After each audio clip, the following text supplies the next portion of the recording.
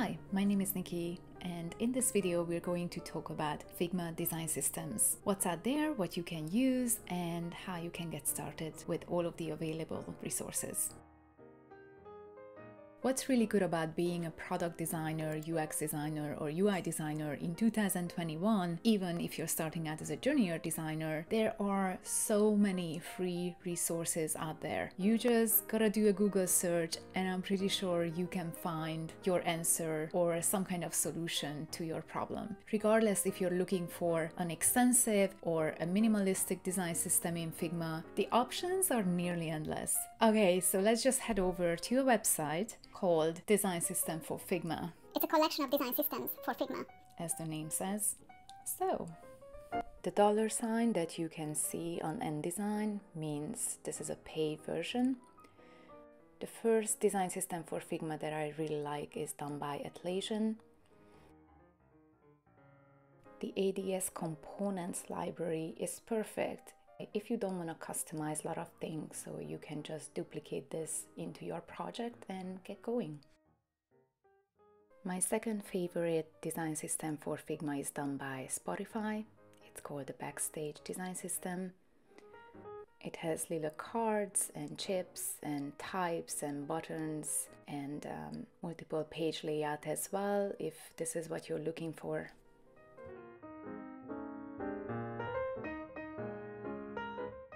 If you're looking for something minimal, then I would recommend Airtable App's UI kit. It has lots of icons and buttons and colors that you can customize to your needs.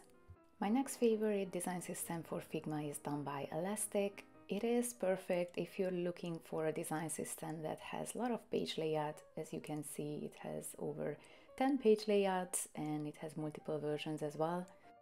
The next design system that I really like is done by Microsoft. You can see there are so many design systems that Microsoft provides in Figma. This one is Fluent Web. It's very similar to Atlassian in my opinion, with the extension of having a lot of little widgets. So if you're looking for something that's close to complete and you don't really want to customize things, then I would recommend duplicating this design system. The next design system is done by Salesforce.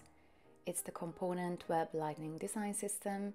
I would even use this for mid-fidelity wireframing just because of the few colors that's being used here.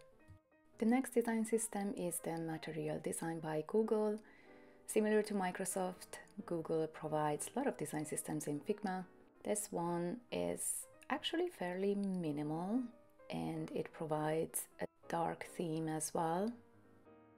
Another minimal, highly customizable design system in Figma is done by Monday.com. Perfect if you're designing something that is a form-heavy, input field-heavy website. The next design system in Figma is called Pajamas by GitLab. Multiple components libraries are here. Pajamas is a well-developed design system with icons and layouts and everything that you need for the web. It is very similar to the Atlassian and Microsoft design system.